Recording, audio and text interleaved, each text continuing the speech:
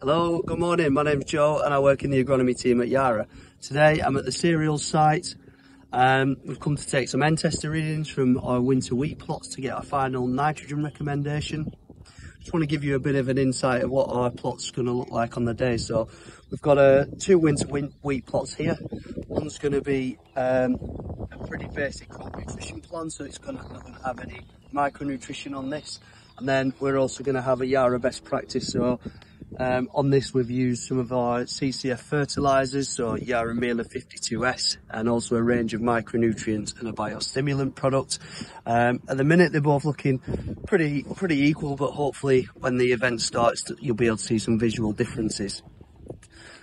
Moving on around the site, so here we should have a gazebo and there'll be lots of staff here on the day to help talk all things crop nutrition.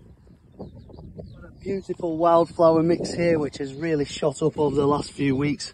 That should be buzzing at the time of the event.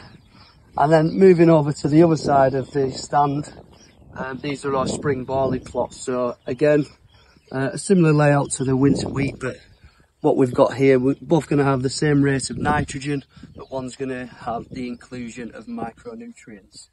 So if you are planning to come to the event, make sure to come see us at stand 1100. There'll be plenty of staff on stand to answer any questions you might have, talk all things crop nutrition. Thanks a lot.